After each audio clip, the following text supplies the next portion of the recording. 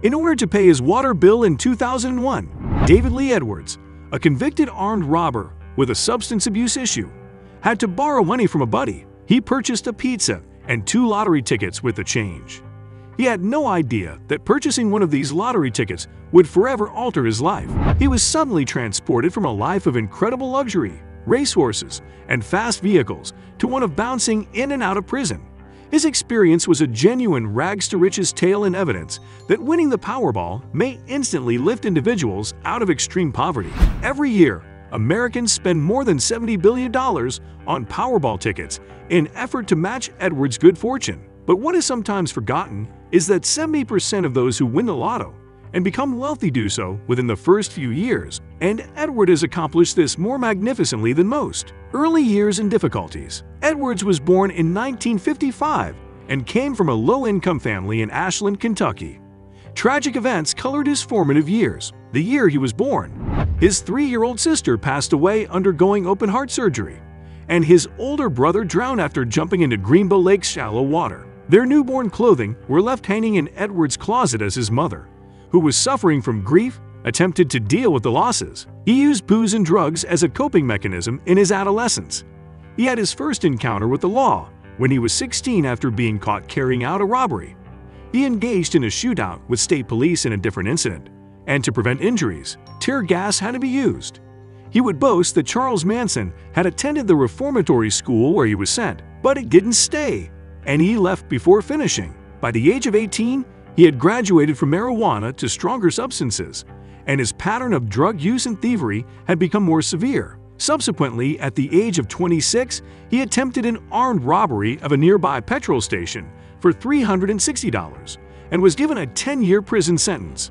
A couple times he was granted parole, which allowed him to date, marry, and have a daughter named Tiffany. However, he repeatedly broke the terms of his parole after being let out and was soon back behind bars and divorced. He took 16 years in all to complete his 10-year sentence. Edwards began to change his life after being imprisoned. In an effort to better himself, he got sober and started taking college courses. After being released in 1997, he began working in the building trade. Sadly, his addiction persisted, and he had trouble holding down a job. He even experienced homelessness at one time and was forced to live in his car. It wasn't all horrible, though. At Fiesta Bravo, he met Shauna Maddox, a waitress, and the two fell in love. They later got engaged. Also passed down to him was his parents' previous $30,000 house. At least they had a roof over their heads, despite the fact that he was still broke. Then, in 2001, a remarkable event occurred that would alter everything. The lotto win Edwards, who had already spent a third of his life behind bars, was currently in a desperate financial situation and finding it difficult to make ends meet. Their water supply was cut off since things had become so terrible that they couldn't even pay their water bill. Edwards resorted to a friend for assistance after feeling ashamed and helpless. He decided to take Shauna out for pizza and a drink to forget their problems after borrowing some money to turn the water back on. They stopped at Clark's Pump and Shop on their way to the pub, and on a whim, decided to try their luck by purchasing $7 worth of Powerball tickets. Without a winner for 18 weeks, the jackpot grew to $280 million, the third highest amount ever recorded at the time. Edwards and Shauna were shocked to hear every single one of their numbers called out that evening. By evening, Edwards had joined 4 other victors in becoming a multimillionaire.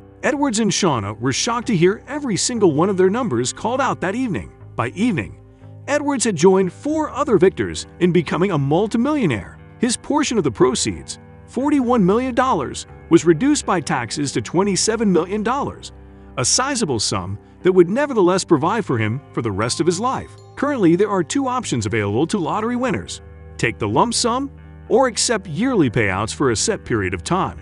As a result, Edward received an instant offer of $27 million, which works out to $2.9 million per year for 25 years.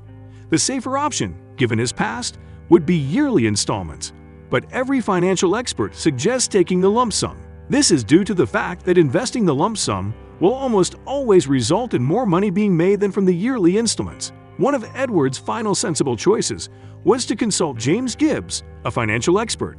He came up with an investment strategy that, if implemented, would bring home $85,000 in interest each month for the remainder of Edward's life. Additionally, he He safeguarded a sizable amount of the income by allocating $16 million of the proceeds to the purchase of exceptionally secure bonds and annuities. Edwards appeared prepared to take his sizable ceremonial check because he had arrangements in place. He said, "I didn't want to accept this money by saying I'm going to have houses and I'm going to purchase automobiles.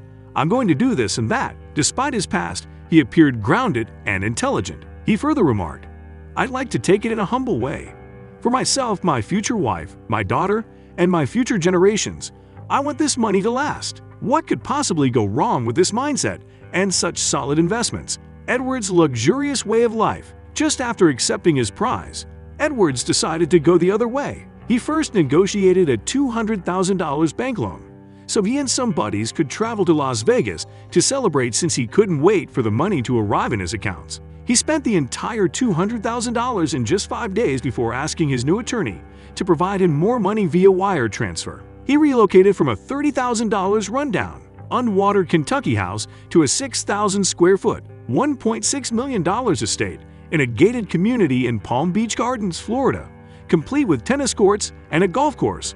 After receiving the genuine prizes, a fleet of pricey cars, including a $200,000 Lamborghini Diablo and a $90,000 Dodge Viper, were then purchased for a further $1 million. In fact, the gated community's board of directors was challenged by his neighbors because he purchased so many cars.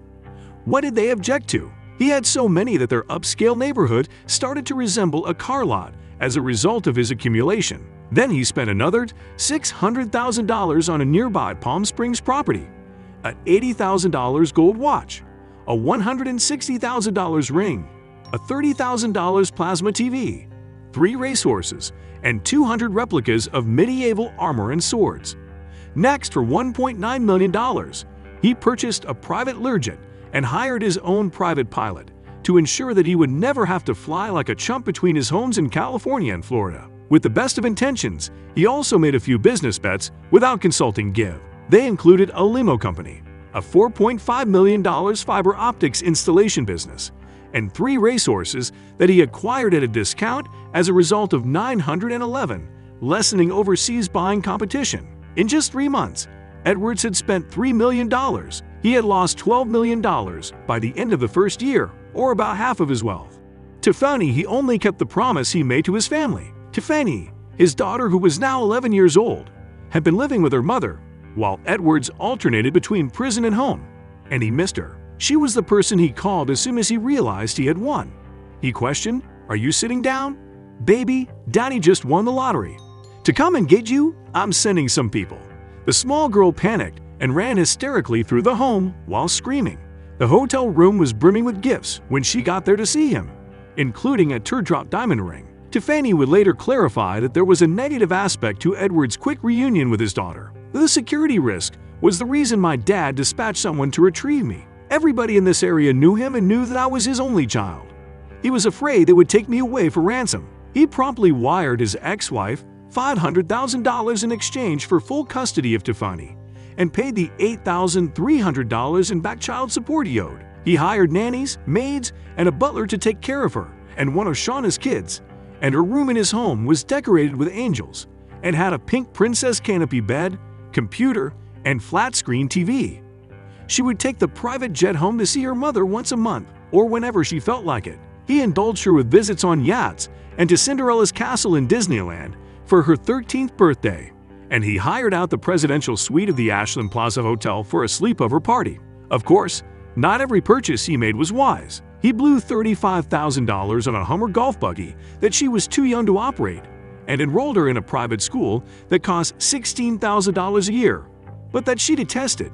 Addiction to drugs. However, Edwards' extravagance extended beyond private jets, mansions, jewelry, and vehicles. The money just made it simpler to relapse into old habits, while he and Shauna, who was now his wife, continued to battle addiction. Edwards withdrew from Tiffany's life once more, leaving her up to the nannies, and the two of them spent $200,000 every month on illicit drugs. Their preferred substances were prescription pills and heavy narcotics, and Edwards was very kind to Shauna, as well as his pals.